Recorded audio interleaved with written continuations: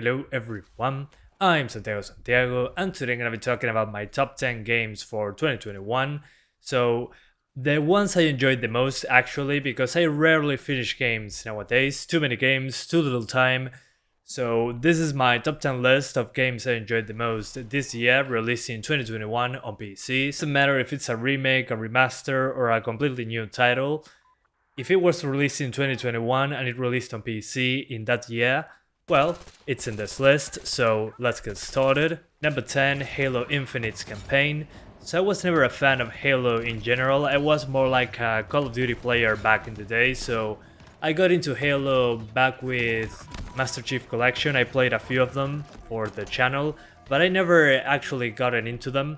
I got bored pretty quickly, honestly, but I wanted to just get into it for the narrative, so maybe in the future I give it another shot. But Halo Infinite's campaign, I thought it was very fun on the open world. It's not like a Ubisoft open world since Far Cry 3 that you got a lot of icons on the map and you don't know where to start and you feel like you're doing a checklist. This is more like, okay, go to these bases, destroy stuff, and it can get kind of repetitive, but with the grappling hook, the movement, the shooting, all feeling so satisfying, I didn't want to put the keyboard and mouse down, I just wanted to keep playing the game. On the story side, I know nothing about Halo, so I skipped all the cutscenes personally because I wanted to play the previous games first or watch a recap video or something. But I'm so into the fighting mechanics in this game. On the multiplayer I enjoyed it, but it seems like it lacks content, honestly. It feels very repetitive, I don't feel like I'm advancing, but on the single player side of things, I think they did a great job. And it's on Gamepad, so it should be pretty easy to get to. Number 9, Sniper Ghost Warrior Contracts 2. So this is one that I wasn't expecting to be on this list like at all, but it's a blast. I hated Ghost Warrior 3 and Ghost Warrior Contracts 1. Those games felt like, I know it's not a AAA game, but they just felt unsatisfying, if that's a real word. And on this one, I like that they took the approach of not doing open world. Rather, they went and made like more contained maps, so it's more like a corridor with more open locations in between. So it's not like on Ghost Warrior 3 that you got an open world and you gotta drive around. You just move from section to section and you got different troops of enemies. And into the distance you got to take down targets, so there are many places where you cannot be there physically, you gotta be away. Which in a way is disappointing, but at the same time I found it to be more realistic for the budget of this game. So the shooting itself I think is fantastic with all the wind that you got to compensate for depending on the difficulty. Reminds me a lot of Sniper Elite in that sense, but it's been a recurring theme with sniper games to have that bullet cam. Not anywhere close to the advanced camera of Sniper Elite with the X-ray cams, but I think it's pretty satisfying, blowing stuff up with the sniper rifle, shooting at a long distance, trying to get all the targets down without being detected as much as possible. And I think graphically it's pretty attractive considering its CryEngine. Previous titles I think didn't use the engine particularly well on an artistic standpoint, so I had a blast with this one. Number 8, Bright Memory Infinite. So this is another game I wasn't expecting to put on this list, but it was literally the most fun I had live streaming a video game. It's pretty short, it's like 2-3 hours, and it has a lot of minor issues like unskippable cutscenes and the forced stealth section that you get after doing a chaotic fight, which I think they fixed with a patch. They made it that the stealth section you can just fight your way through it, thank God. That was my only issue with the game. And it was made by a very small team, but despite that, they had a lot of different ideas trying to be paired into it. Personally, what I was the most into, apart from the waifu, was that the combat was so satisfying. When you're shooting the guns, they really feel very powerful. Graphically, it's pretty good, in my opinion. Again, considering the small team, you can see some rough edges here and there, but I think it did the job. But then you can also notice that the game tries to be many things. So for example, it tries to have some cinematics Call of Duty style, and sometimes you just miss a button prompt and, well, you die instantly, and it reminds me, I don't know, like those scripted sequences in Call of Duty, like I saw before. And then other things that jumped in there while playing the game, it just feels like they are showing off what they can do with the engine. So they have stealth, they have wall running, they have bolting, they have... What I did appreciate a lot is that they didn't put a million similar guns that don't feel different to each other. You have one gun of each type, and that's what you get. And there's also a skill tree that you can improve on, but again, the game is very short, 2-3 hours, but it's a blast. I mean, for one playthrough, I think it's amazing. Just don't expect it to have a lot of replayability, that's what I'm trying to say. But what is there, the combat and the movement in general, I think is fantastic. I think you should give it a shot. And hopefully the next title for this developer has more length and even better combat, if that's even possible. Number 7, Tales of Arise.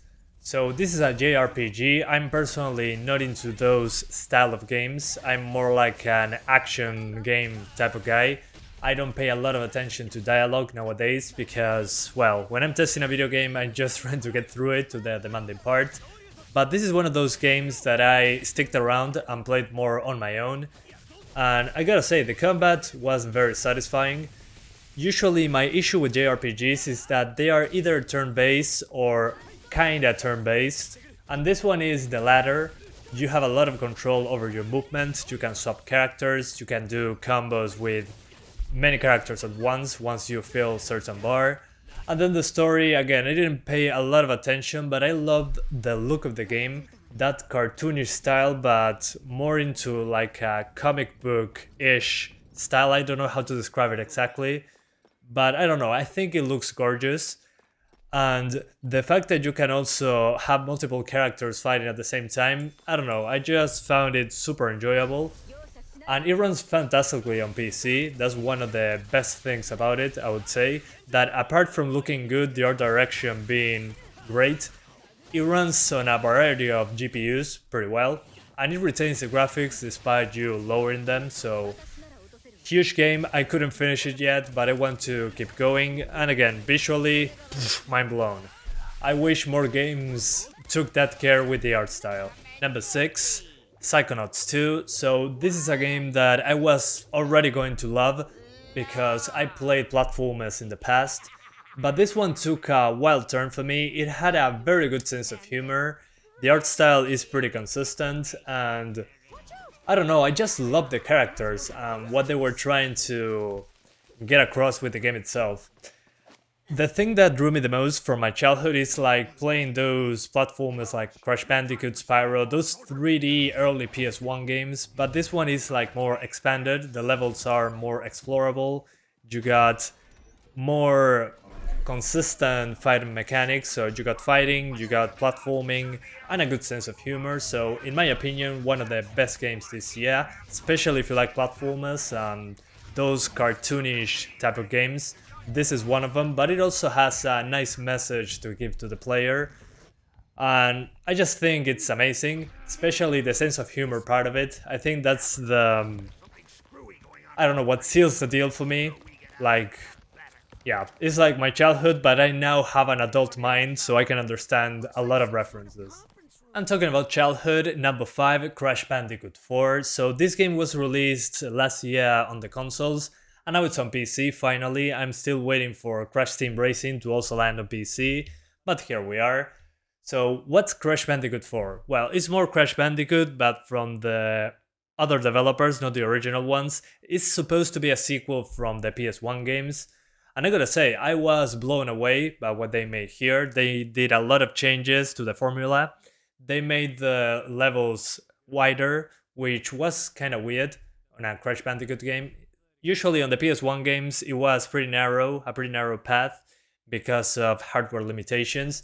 But now that we have way better technology, I love that they put multiple camera angles, not only from the back of Crash, but only on the sides, but also on the sides, and they also allow you to use different characters, use Crash or Coco whenever you want.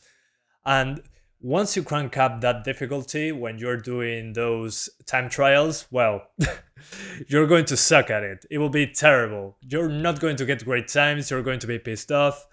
And the levels close to the end, man, those are very difficult.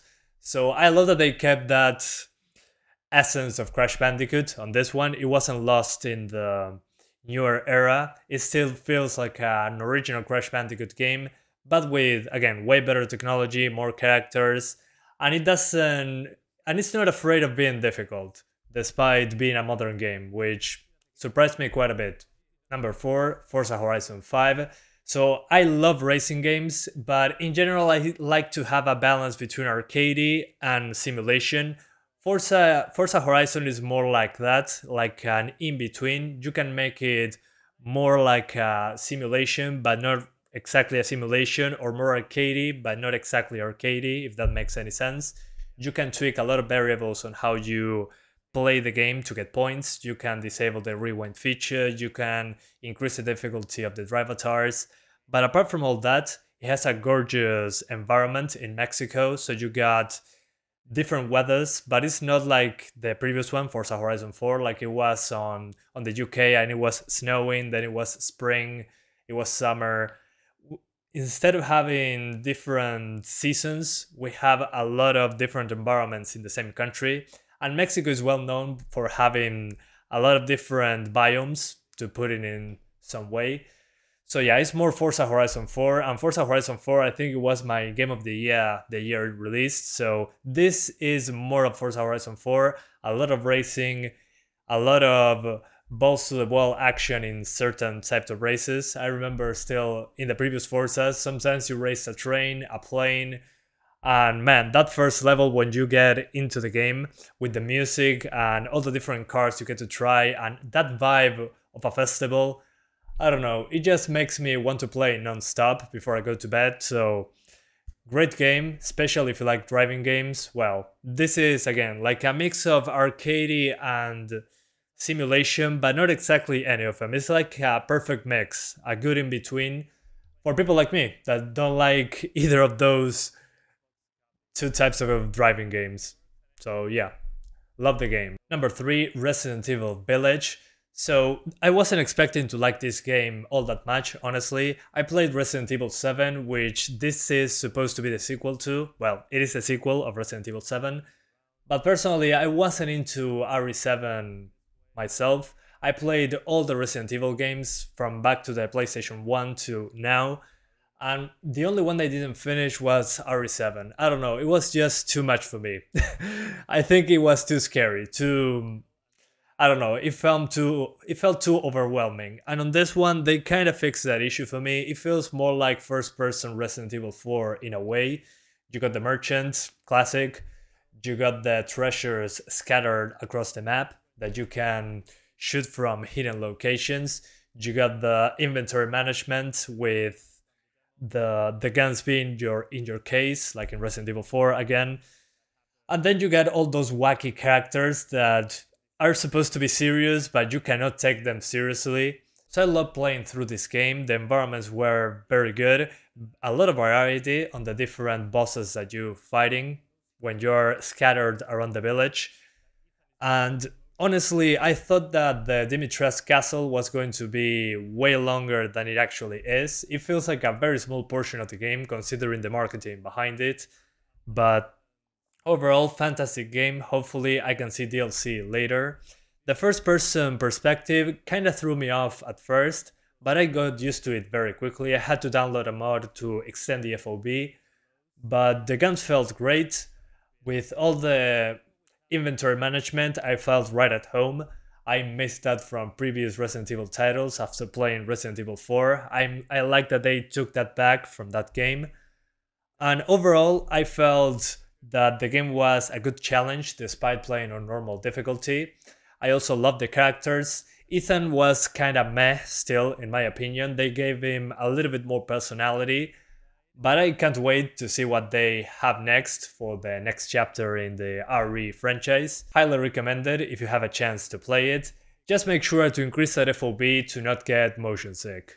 Number 2, Kena Breach of Spirits. So this is a game that blew me away the first time I played it. It looked like a Pixar film, but being played on my computer. It was kind of insane. At the beginning it was very easy. The combat was like, okay, with X you do a normal hit, with Y you do a heavy hit. And then I started playing it and playing it. A lot of good atmosphere that doesn't have a Disney property for some reason. They should get into that at some point. But it felt like very enjoyable. So many colors, so much good effect work going on. The environments themselves are also gorgeous. I don't know, the colors and the effects blew me away. And then on the combat side, while it was fun, close to the middle to end of the game, there was a huge spike in difficulty, which I wasn't expecting. It kinda caught me off guard, but it was a nice surprise. It was like a game pretending to be nice and all flowers and colors, and all of a sudden, boom! I kill you! And I don't know, I found it hilarious when I got to those difficult boss fights, but it was enjoyable to keep playing. And again, one of the few games I finished. I don't usually finish games in this channel because I test games and then I jump into the next one. Well, this is one that stuck around and I cleared it to the end. And again, those middle to end fights really made me laugh a lot, and I almost threw my controller through the window. And finally, number 1, GTA Trilogy Definitive Hitman 3. So, after playing Hitman 1 and 2, and Hitman 2 being my favorite game that year, the year it released, here comes Hitman 3. Some of the bad parts were, okay, it's an Epic exclusive, and when it first released, we didn't have a way to play our Hitman 1 and Hitman 2 levels in Hitman 3, because again, the Epic Game Store exclusivity. After a few days, they sorted that out and the servers were back up. And I just started playing the game and man, I mean, I loved a lot of levels in Hitman 2. Hitman 1 was more meh to me than Hitman 2, but you can replay them on Hitman 3. So if you own Hitman 1 and 2, you can visit previous levels with the mechanics of Hitman 3, which I found to be very replayable. That's kind of the point of these levels. Contained open worlds with a lot of options to approach your targets or do challenges. And this is more of the same. You get 4 or 5 open levels that you can do different challenges in, and there are many ways of taking out your target. And well, after you do that, you unlock more ways to start the game. You can start dressed as a different person in a different area of the map instead of just starting with the assassin outfit in the middle of the road. And without a doubt, my favorite level in Hitman 3 was the manor level, the one that there is a big family and there's a murder and you can dress yourself as a detective and solve that murder by interrogating the suspects, investigating around, and just felt like, okay, this guy came to this house to kill 1 or 2 people and get some collectible thing that they needed, like a file. But all of a sudden, you can just dress as a detective and solve the crime, which I found hilarious. I love that in Hitman games. You could completely miss it if you didn't dress yourself as a detective. So yeah, I love all the options that you got in single maps in the game, then all the challenges over it, so you can completely master a level and do whatever you want in it. So yeah, the range of things that you can do just makes it endlessly replayable to me, at least until you get bored of the same level over and over. But again, it's nice to experiment around, try to make the perfect assassination, being silent or just balls to the wall shooting and probably dying because you have very low health. So yeah, huge fan of Hitman 3. I hope they can do more. They already announced a year 2 for this game, so I'll be on the lookout for new maps. And hopefully we get something extra cool with the 007 game they're working on, because IO Interactive announced that they're working on a 007 James Bond game. So that was interesting. We'll see what it comes out of that, hopefully a good game. That's probably like 2-3 years away at the minimum. So yeah, we'll see what happens. I hope you guys enjoyed this video. Let me know your top 10 for 2021 down in the description. No, in the comments. And many games were pushed back to 2022, so many of the games for this year were pushed behind. So it felt like a very slow year this time around, with all things opening up again. So we'll see what next year holds for us. But as of right now, thank you so much for watching, and I'll see you next year. Good stuff. It fixed. Oh, Jesus! That scared the crap out of me. Jesus Christ.